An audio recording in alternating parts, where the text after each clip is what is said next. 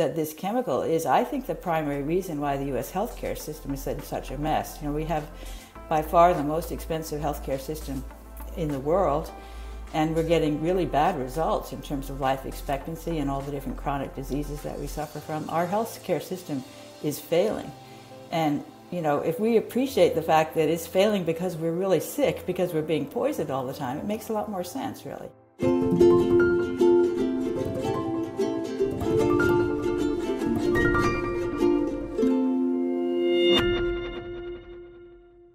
Well, hello everyone. I'm Dr. David Perlmutter. Welcome again to the Empowering Neurologist. Thanks for joining us. We're going to have an interesting discussion today about a topic that is really quite polarized in our modern health-related society, and that is the safety of glyphosate. Glyphosate is the active ingredient. It's an herbicide, active ingredient in products like Roundup that people may use around their homes to get rid of weeds, but more importantly, 150 million tons of glyphosate are applied to the crops in America that we then consume. You know, it's been estimated then that that's 1 pound of glyphosate each year for every single person living in the United States. So there are certainly individuals who want us to believe that glyphosate is safe. Most of them have some connection with industry. And then there are certainly those who are calling out glyphosate as being a powerful health threat, one of whom is Dr. Stephanie Seneff from MIT, who's written a new book that we're going to talk about today called Toxic Legacy: How the Weed Killer Glyphosate is Destroying Our Health and the Environment. She's got a lot of data that we're going to talk about. She's going to describe for us the mechanisms by which glyphosate is threatening, how it affects the microbiome, how it acts as a chelating agent, a lot of different things that glyphosate does, how persistent it is in the environment, how it gets into not just the foods that we eat, but our drinking water and even the air that we breathe. Very interesting discussion. Put your seatbelts on for this one, so here we go. Hello, Dr. Seneff. How are you doing? I'm doing fine. How about yourself? Doing very well. Just finished reading your book. I want to first thank you for taking the time to be with us. Thank you for the effort that it must have taken to create this work. I think it's very, very important. I want to do everything we can to get as much of this information out to the world because I think it's so darn important. I'd like to start off, if we could, by just asking you how did you get started on your interest in glyphosate? I know you talked about it in the book, but I want to share that with our viewers. Yes, I mean, it's quite interesting, really. I got interested in autism, actually, way back when I had, my best friend at the time had a young child who got a DPT shot, ran a high fever, had seizures a week later, and was later diagnosed with autism. Kind of planted a seed in my mind about autism, you know, when the child was severely disabled. Many years later, 2006, 2007, I was watching the numbers go up. They were going up exponentially. They still are. So it's very it's very sobering to think about the rates we're going to have in another 10, 15 years if we just keep doing this. So autism is a very serious problem, and the government doesn't seem to want to pay attention to it. They seem to think it's just, you know, we're diagnosing it more. They're ignoring the problem, and I wanted to figure out what was causing it. So around 2007, 2008, I looked into the vaccines quite deeply, as well as into all kinds of other chemicals in the environment. Didn't think of looking at glyphosate because it's safe. Everybody knows it's safe. It's Roundup, you know, you don't think about it. But it was just fortuitous, and I was sort of frustrated because I was learning a lot about autism, its relationship to the gut dysbiosis and the mineral imbalances and deficiencies and toxicities. I mean, there was clearly things were messed up in the autism way. The metabolism of the autistic kids is really disturbed, and I thought something's got to be doing this, and I just don't know what it is. And that was just by chance that I happened to be at a conference where Professor Don Huber was giving a talk on glyphosate. This is in 2012, I think September 2012. He is a retired professor from Purdue University, an expert in plant pathology and plant physiology. And he was warning the world about this chemical that we've been overlooking that's much more dangerous than we thought. And he gave this 2-hour presentation and talked about the soil bacteria, the gut bacteria, the same thing, you know, messing them up, chelating the minerals and preventing them from being taken up appropriately in the plant, in the human. So he was always drawing the analogies between what's happening in the plant, what's happening in our body.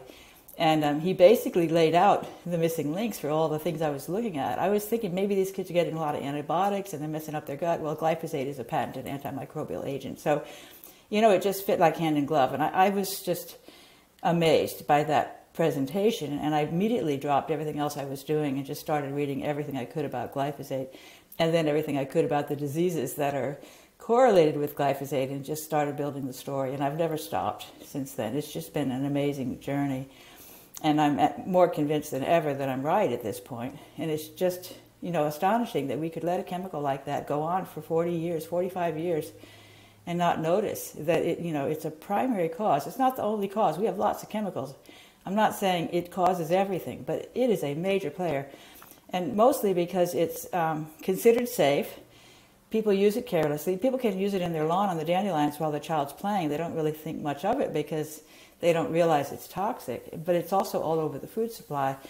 And we love it because it makes our food so cheap. And we've got this whole setup now with the way we do agriculture that's going to be very difficult to unravel. So we're kind of in a bind once we acknowledge that this chemical is, I think, the primary reason why the U.S. healthcare system is in such a mess. We have by far the most expensive healthcare system in the world, and we're getting really bad results in terms of life expectancy and all the different chronic diseases that we suffer from. Our healthcare system is failing.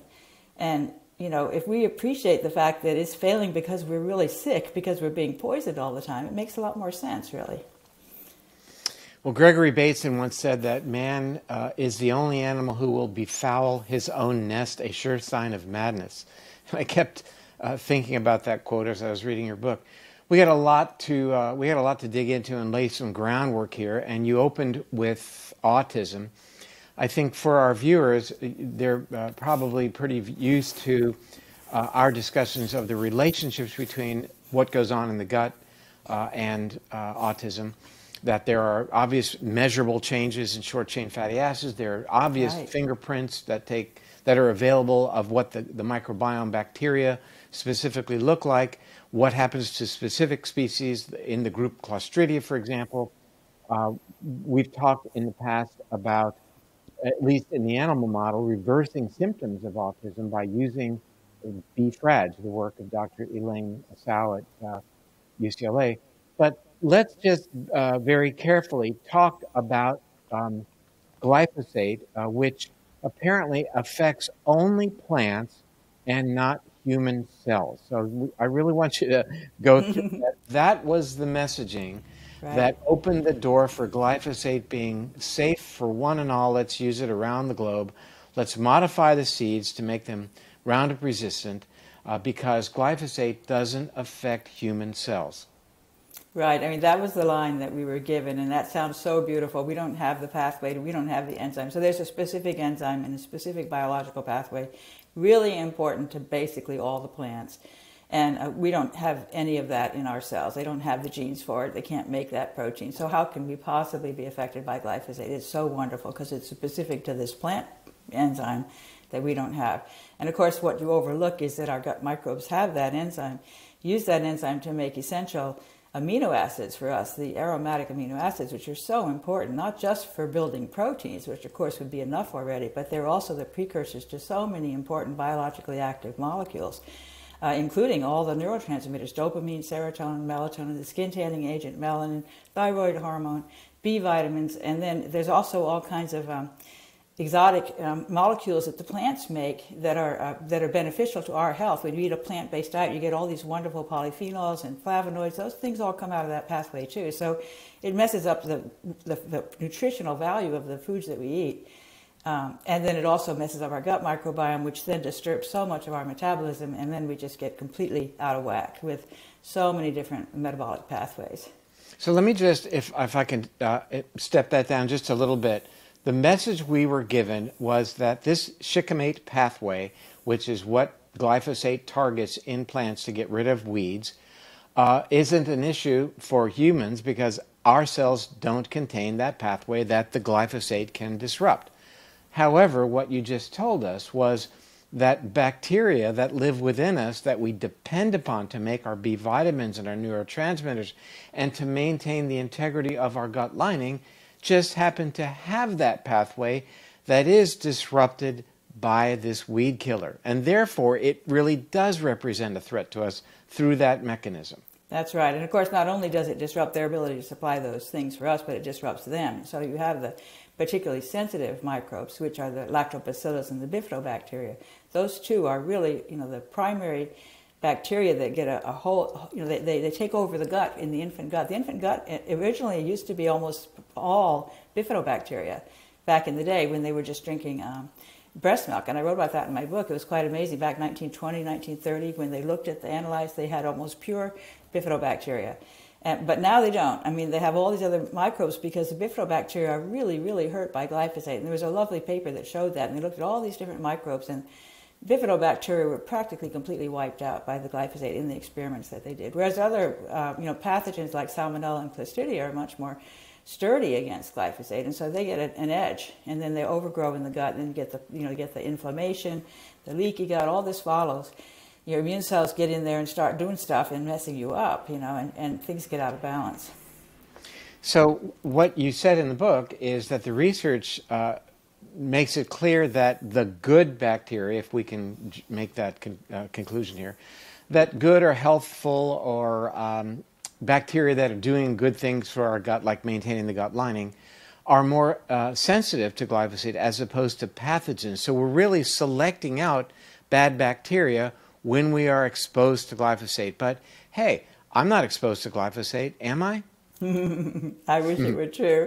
You'd have to live on a different planet, I think. And, maybe Bhutan. I've had my eye on Bhutan as a possible place to move to, because they're mostly organic. They're still, eating the kind of food we used to grow back in the early 1900s without chemicals. I mean, it's very few countries that aren't, America is a leader. We consume 20% of the world's glyphosate with 4% of the world's population. So we get much more here per person than almost any place else in the world. Brazil might be a close second, but we're the worst. Interesting.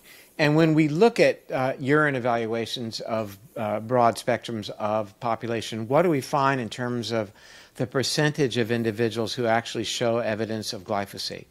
I think it's probably quite high, and I don't know the actual percentage numbers, but there have been some studies that have come out, and there have been studies that have very clearly linked the glyphosate. I'm actually really surprised that they could see the signal in simply doing urine tests, like a urine test on a population. And there's one study, I can give you a couple examples, and one of them was liver disease. And so glyphosate is clearly causing fatty liver disease, which is an epidemic today, going up dramatically.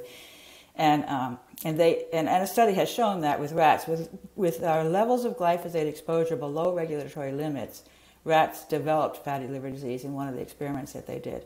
Humans, they had this group of people they studied. They put them into three categories: severe fatty liver disease, milder cases of fatty liver disease, and no fatty liver disease. Three categories, and they found a statistically significant difference between the levels of glyphosate in the urine of the people who had the fatty disease versus the ones who didn't. And even within that group, the extreme cases versus the lesser cases, there was a statistically significant difference in the level of glyphosate in the urine. I was quite surprised by that, because the urinary levels are measuring mostly what's happened over the last couple of weeks. So, there's probably got a lot of variability. So I was suspecting the noise would be too high to see the signal, but that was not the case. And there's another study that just came out, amazing study in my opinion. They looked at pregnant women, and they measured the amount of glyphosate in the urine in the mid-pregnancy, I think around 4 months time frame. They measured the amount of glyphosate in the urine of these pregnant women. And then they have a test, and I didn't know about this test, but there's a test you can look at the genitals of a girl, a baby girl, and you can measure a distance. It's called the urinary. It's the distance between the anogenital distance. There you go. Specific measure. And that measure apparently links to testosterone exposure in utero. And then they found a correlation between the amount of glyphosate and that distance in these baby girls. And that having a long distance, which means excess testosterone exposure during pregnancy, is very strongly linked to polycystic ovary syndrome. And that is another epidemic that we're facing right now. So many women are having trouble getting pregnant because of this PCOS, which often messes up your periods. It's a very big disruptor of your endocrine balance that you see as an adult manifested by the exposure to testosterone in utero. It's quite fascinating. And it's a clear link because glyphosate disrupts cytochrome P450 enzymes. That's been shown in rat studies. And aromatase is a cytochrome P450 enzyme, and that's the enzyme that converts testosterone to estrogen. So it's extremely clear how this would happen given glyphosate exposure. So it all makes sense, but it's...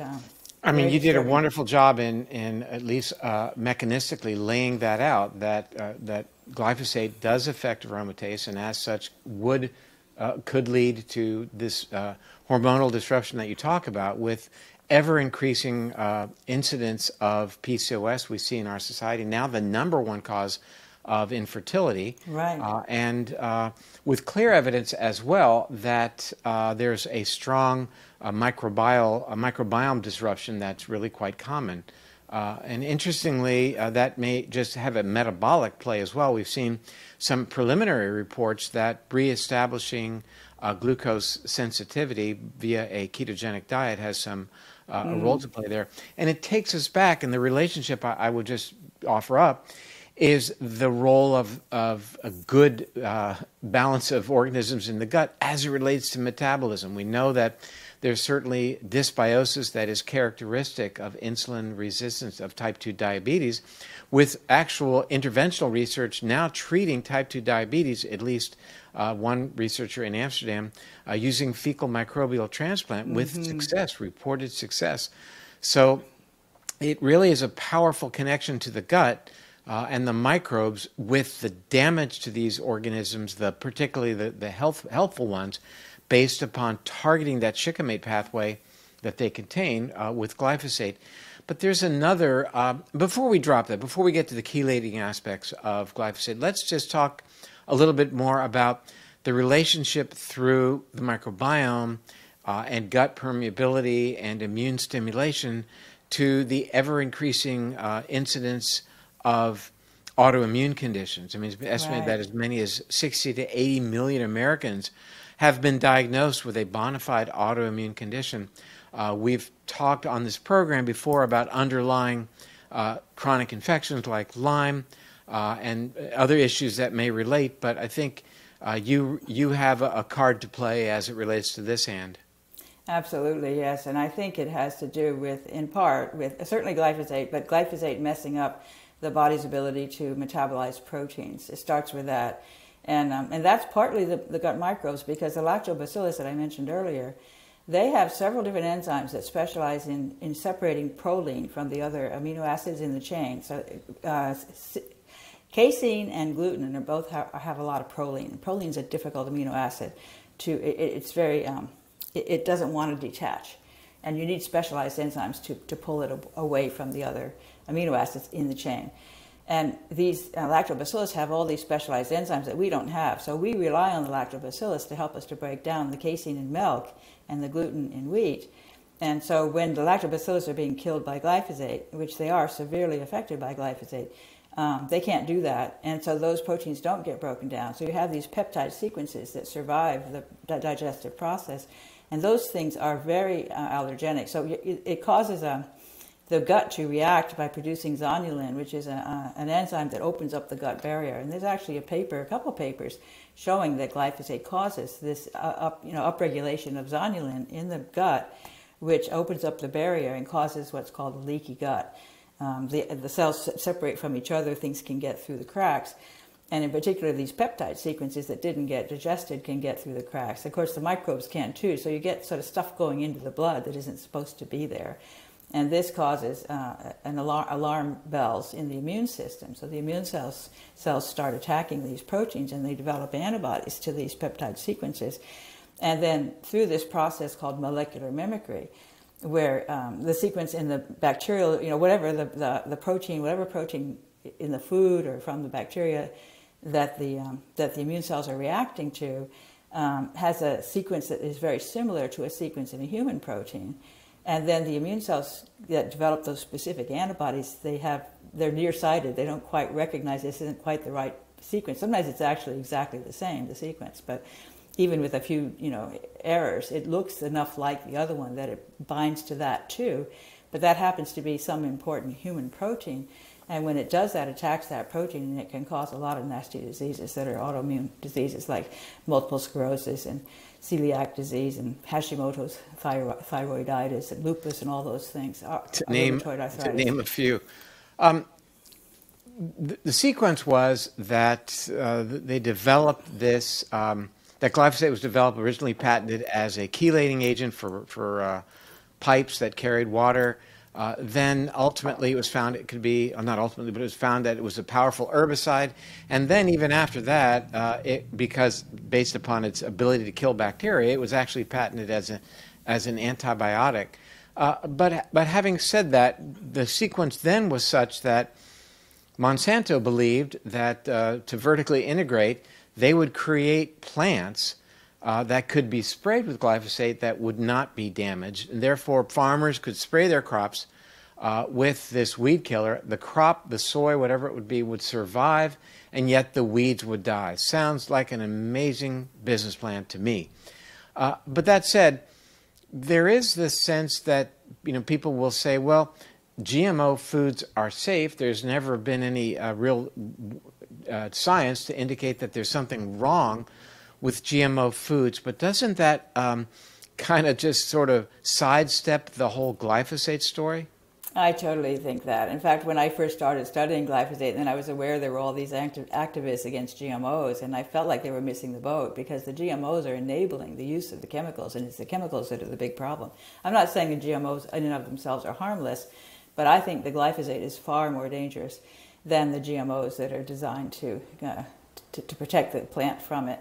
The actual GMO engineering is not nearly as damaging to our health as the effect that it has to allow the plant to be exposed to the chemical. And the amazing thing is, so first of all, when they studied glyphosate to see if it was safe, they studied it in isolation. They have all these extra things they add to it in the formulation. It makes it much more able to get into the cells, much more toxic. And number two, when they studied the GMOs to see if they were safe, they studied them without exposing them to glyphosate. I was really shocked when I read that. They knew that if they exposed them to glyphosate, they'd be toxic. So they said, well, we'll just grow these things organically. And then, sure enough, they didn't seem to have a problem. But, they missed the reason why they're toxic. They totally left it out of the experiment. I highlighted that in the book with a big asterisk because, again, to show that the GMO plants, feeding them to animals was safe, they did exactly what you said. They didn't spray them with glyphosate, and that's the issue. They somehow felt they wanted to have a good study, so they didn't spray very pure. them. Just the question is the GMO safe? It's not asking the question, is the glyphosate you're using on the GMO safe, And I suspect they knew the glyphosate wasn't safe, but they didn't want to find that out, so they didn't want to formally find it out. So is non-GMO necessarily going to tell you that there's no glyphosate residues on the wheat, for example? That's a loaded question, isn't it? You know it is. I'm leading the witness here. Yeah, the wheat is amazing. And actually, when I started seeing the celiac disease and I was thinking it was going up, I was thinking, oh my God, that's probably glyphosate. And I knew it wasn't. Wheat has never been, and they have a GMO wheat, but the farmers refuse to use it. And I was, so I was kind of puzzled, how are they getting glyphosate in the wheat? And then I realized, I looked and I found that they spray the wheat with glyphosate right before the harvest to kill it. They do it as a desiccant. Works very well, especially if you're up north. So Canada probably uses this technique more than we do. They're facing a frost, they've got to grab the crop before it gets ruined by the frost.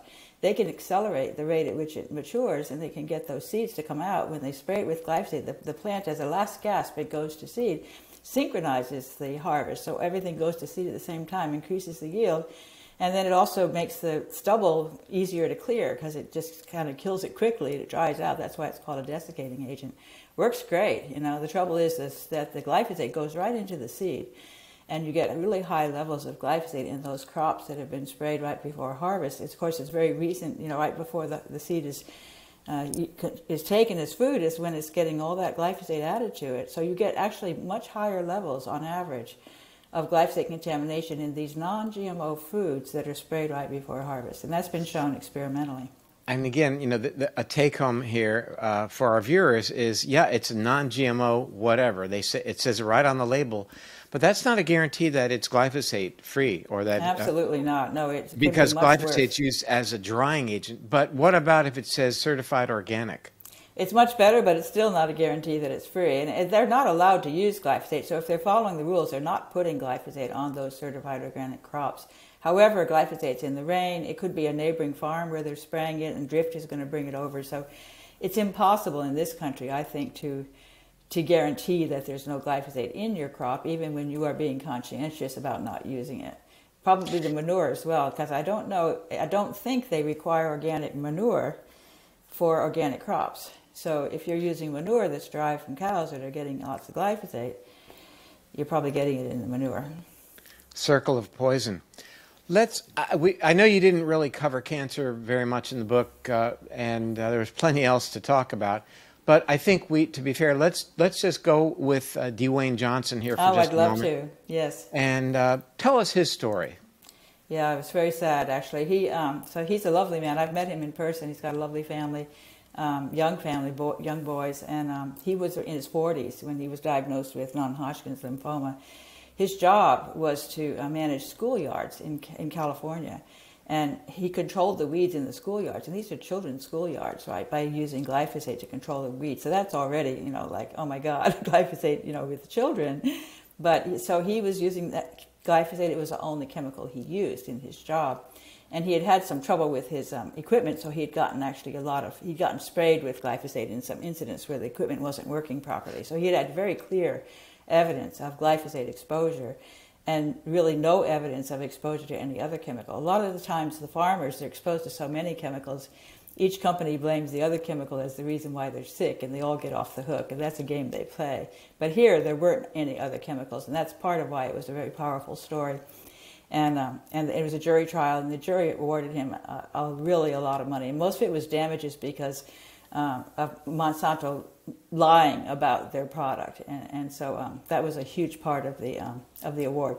And it was something like $283 million. It's been a while. It was then reduced, I think, to what was it, 23 million or something. It kept getting reduced. It got reduced immediately by the judge through some kind of rule, regular rule about California's laws. And then it's been in appeal. These cases never end. There've been 3 now. Big cases with 4 people. One of them was a couple, both of whom had non-Hodgkin's lymphoma. There was Hardiman, Hardiman, I think was his name, the second case, and he just recently they went to trial on upper court, and Monsanto lost. That's just brand new news. I just heard about that. Hardiman or something like that, the second case. But now the World Health Organization actually has gone forward and characterized glyphosate as a probable human carcinogen, have they not? It's the IARC,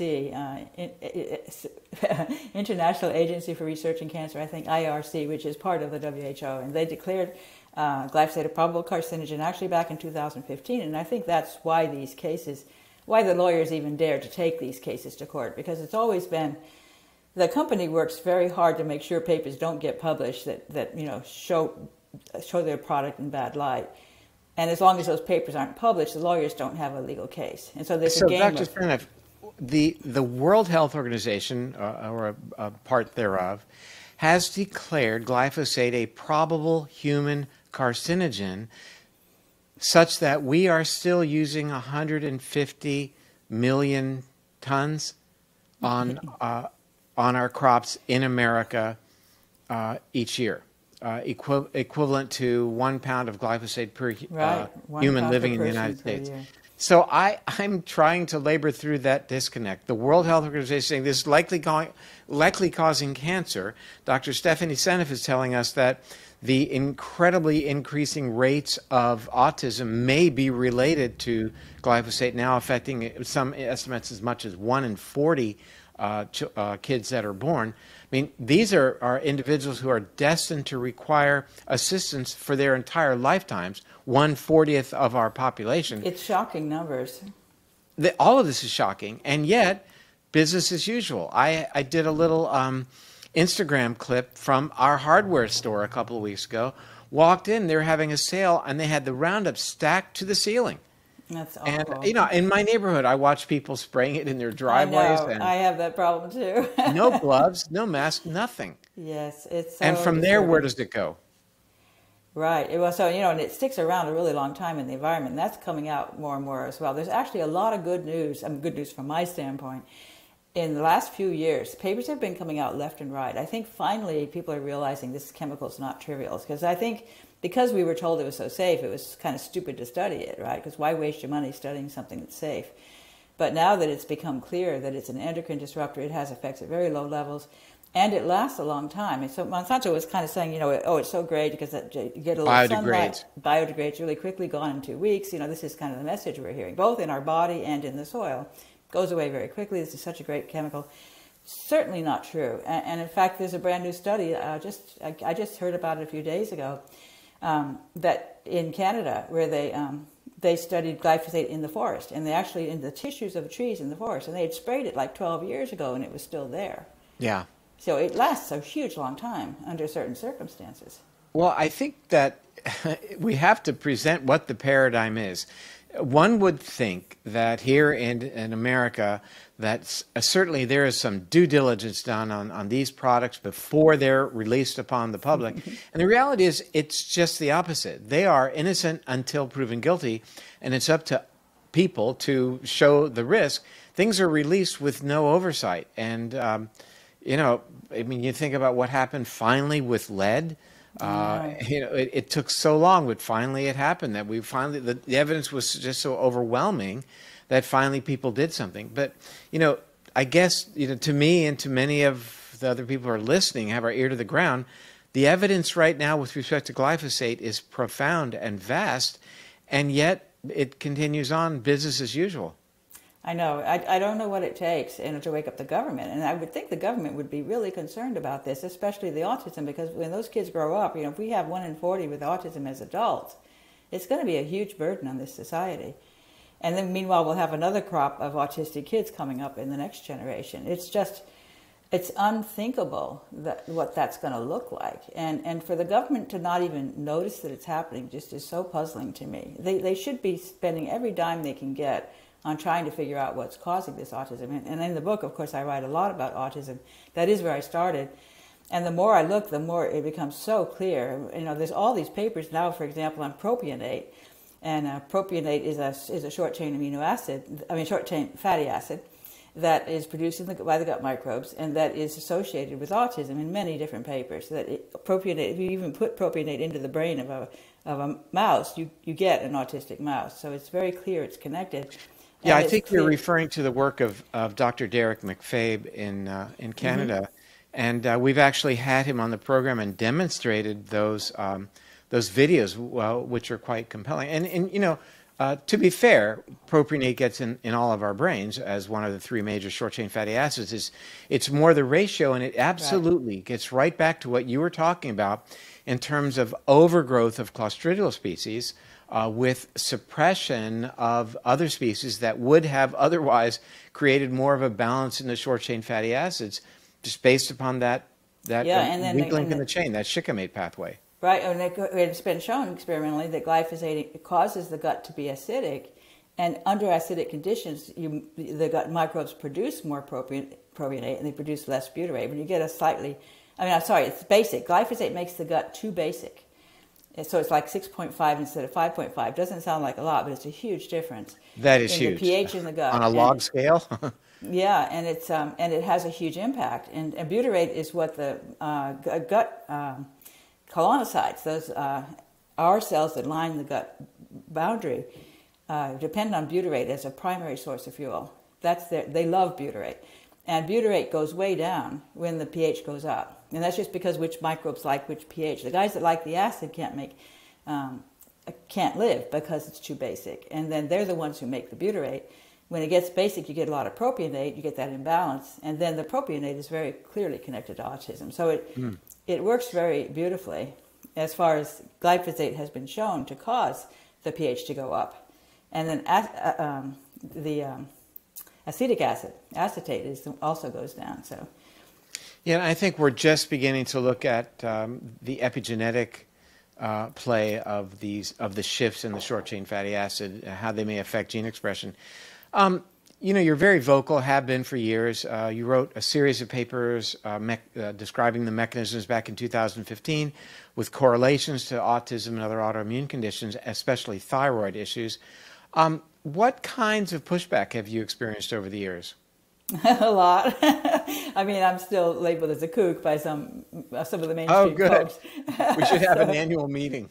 yes, it's they just think I'm just call it crying fire irresponsibly, I guess is the way to say it. That I'm alerting people to a problem that doesn't exist, and that's bad because I'm misleading. It's basically what disinformation you call it, false news. But And who's really manipulating the narrative here? I mean, we I see know. how the narrative, we saw it happen with sugar and fat in terms of medical messaging, and now we're seeing how aggressively industry is manipulating the whole narrative surrounding glyphosate. And yet, they've agreed to what is the settlement that they've allocated for the 100,000 lawsuits? It's in Yeah, the it's a billions. 10 billion, 10 billion. They're trying to put together a settlement for $10 billion as a class action lawsuit, and I think it's still struggling. There's still some issues that they haven't quite signed it yet. I think it's way too little. I mean, for what they've done, and they're hoping to get off the hook as far as setting up some committee that's going to study and is going to find that glyphosate's perfectly fine, and therefore nobody can ever sue them again.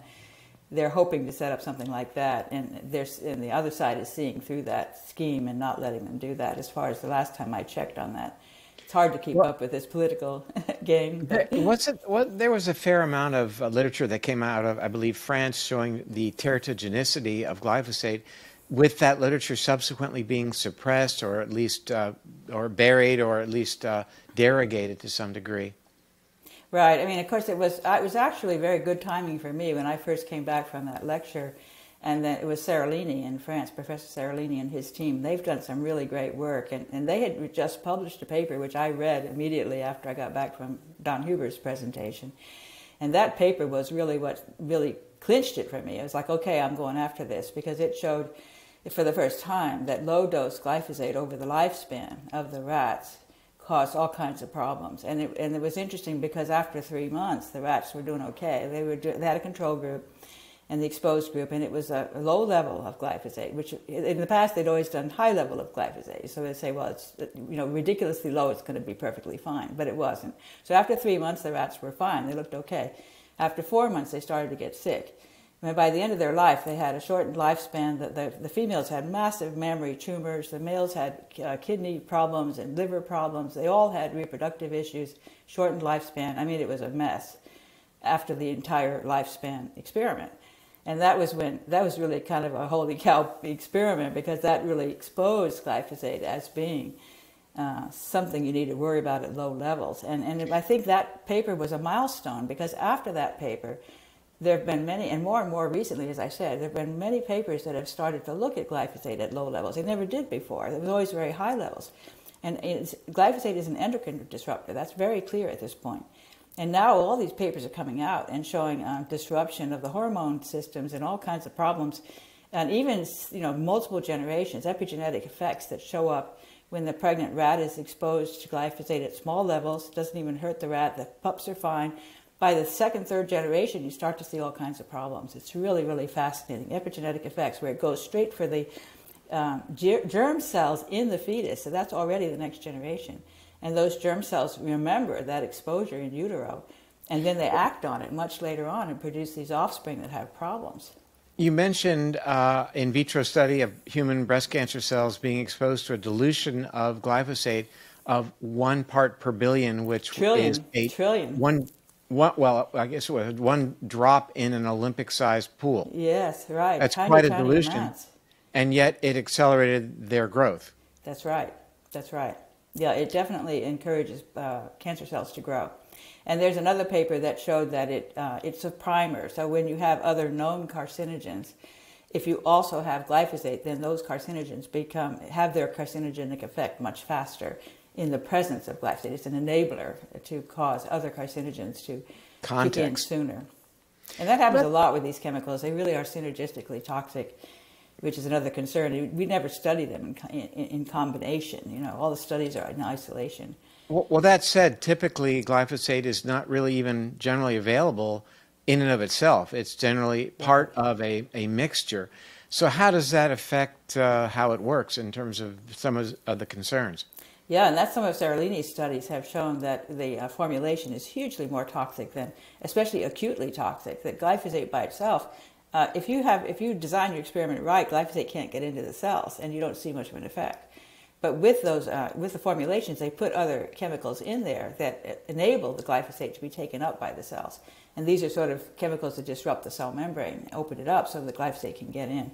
And then those chemicals are toxic in and of themselves, and they make glyphosate much more toxic than it would otherwise be. And when Monsanto did its studies way back when, it only studied glyphosate in isolation. So they've learned how to make formulations over time that are more and more toxic to the weeds. So they've introduced new formulations of Roundup that have augmented, stuff in there that makes it more toxic to the weeds. And they're not thinking about, well, maybe they are, but they don't want to think about the possibility it might also make it more toxic to us, I'm hopeful that our viewers are getting this, because this needs to stop. I mean, we can't let this continue. This is, as you mentioned, toxic to us, that's for sure. But the implications, at least of the rodent studies, in terms of what's going to happen to future generations, I think is, gosh, it's certainly worrisome. Let me shift gears for a moment. And originally, glyphosate was developed as a metal chelator, and I think you spent quite a bit of time in your book talking about that there are some implications based upon how it chelates metals in terms of human health. So first, tell us what it means to chelate metals, and then let's relate it to some concerns. Right. It basically means that it binds very tightly to the metal and holds it so that it can't do what it would normally do. And we have all these minerals that we need in very small amounts, trace amounts of manganese and zinc and cobalt, all these wonderful minerals that are, and they're often, those minerals are both toxic and deficient at the same time with glyphosate, because glyphosate disrupts the whole transport system for how you manage them. The body has these sophisticated mechanisms, carrier molecules, like for example, heme carries iron, and you have cobalt, cobalamin carries cobalt. So you have these different ways of taking these minerals and incorporating them into interesting molecules that can transport them and deliver them where they need to go effectively and safely. Because iron, of course, is very reactive if it's just out in the open. But then you have iron, like ferritin, you have various molecules that specialize in transporting iron and delivering it to the various organs and the various cells that need the iron to do their job. All these enzymes that are these minerals are catalysts for various important enzymes, and glyphosate basically binds really tightly to the enzyme, to the metal, and hangs onto it. And that also changes the metals. For example, aluminum, I think, is a very serious worry. Arsenic and aluminum, both of them, they're at +3. They don't react. They stay at +3 all the time. Other guys, the ones that move around in their oxidation state, the valence state from +3 to +2, like cobalt and iron, they have interesting properties that help to make reactions take place. But aluminum is basically inert in that sense. It can't make reactions take place, but it can really mess things up because of that +3 charge. And it gets into places and binds to things, like it causes Alzheimer's disease. It's also linked to autism. There was a study that showed high aluminum in the autistic brain. Chris Exley had a really interesting paper about autism brains post-mortem, where he showed unusually high levels of aluminum in the brain. That's been linked to Alzheimer's as well, very clearly. And so I actually wrote a paper about, together with colleagues, about the idea that glyphosate is actually studies that show theoretically that glyphosate would wrap up, two glyphosate molecules would hide the +3 charge of the aluminum atom. They would bind to the aluminum and form a circle around it like a cage. And that would make a neutral molecule that would be very easy to cross the gut barrier, because the +3 charge interferes with the aluminum's ability to get past the barrier. Once you have the leaky gut and the aluminum molecule no longer has the charge, it can get past much more easily, and it can go into the brainstem and disrupt the brainstem nuclei that way. And there was a paper that was published from some Sri Lankan researchers who argued the same thing for arsenic being carried to the kidneys by glyphosate to cause kidney failure in agricultural workers in Sri Lanka. So it's a principle that's applied to both of those metals, arsenic and aluminum, that have similar properties.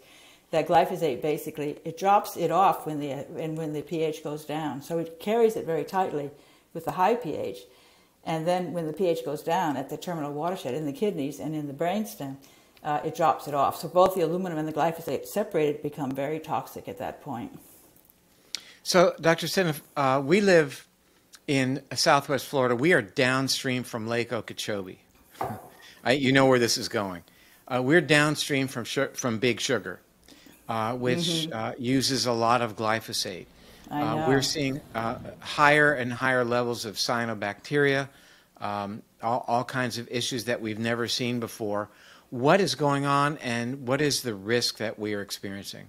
Yes, it's very sad what's happening there, because Florida has such a wonderful environment there for the birds and the manatees and the dolphins. I mean, all these wonderful species that are living in this now a very, very toxic environment. And I've been watching Florida for quite some time. And I believe glyphosate's a major player in that whole mess that you're seeing there with the cyanobacteria. In fact, I wrote an article together with Jennifer Margulis. We published an article on the web on the topic of those manatees.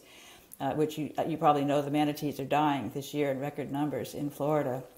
The dolphins are also suffering from actually Alzheimer's disease. They're getting dementia.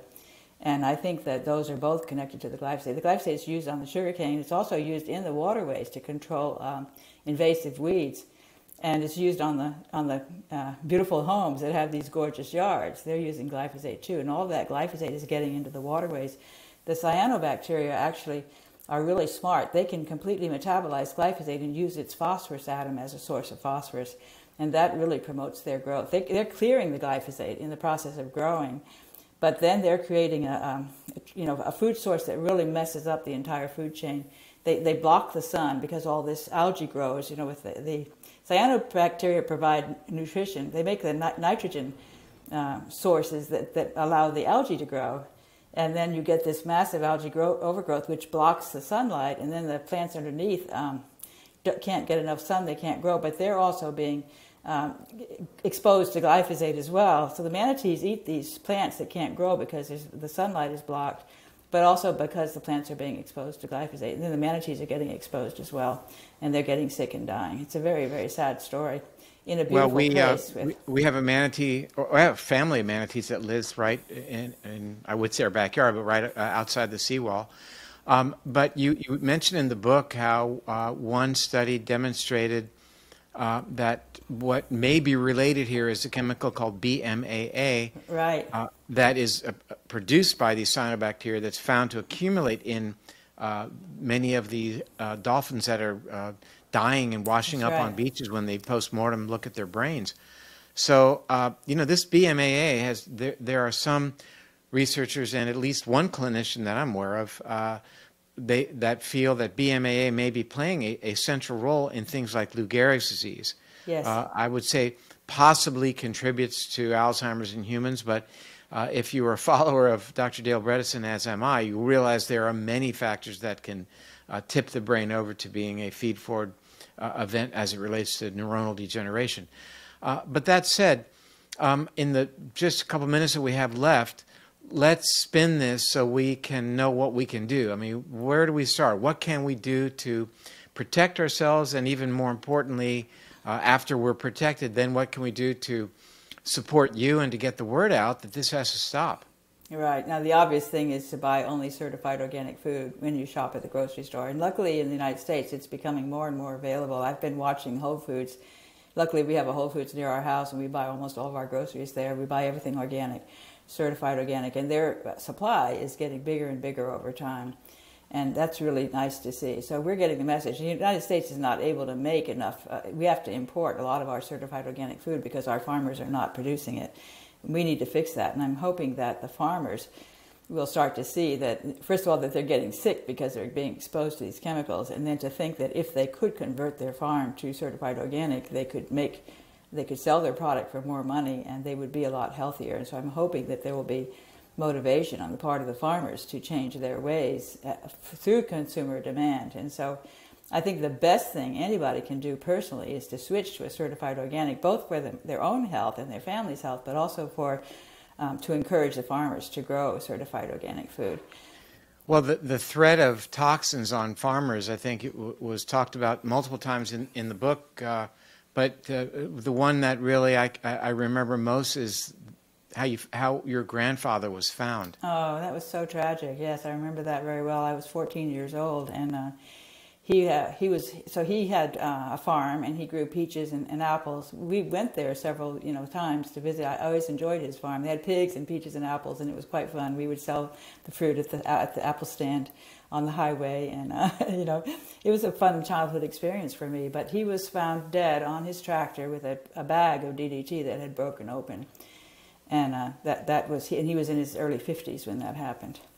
So that planted a seed in my brain at a very young age. And then I read Rachel Carson's book, Silent Spring, shortly after that. It came out right around the time when I was 14 years old. And I read that book. And so I think that it had a deep, deep impact on me. The combination of my grandfather and that book was probably what led me to where I am today. Well, we're grateful that it did. That there's an upside to that painful experience and trying to right the wrong. Great to see you again, and congratulations on the new book. And I'm certain this is going to really move the needle, and it needs to move the needle. And there's so many of you out there now that are working towards this goal. We've interviewed Jeffrey Smith a number of times. And, he's been great. Yeah, he's terrific. And I just want to thank you for joining us today. It's been my pleasure. Thank you so much for having me, and thank you for the work you do to help to get the message out. Thank you. Talk soon. Bye-bye. Bye-bye. Well, we learned quite a bit today, didn't we, about glyphosate. And, you may wonder what we do moving forward. I think Dr. Seneff certainly outlined an action plan for us.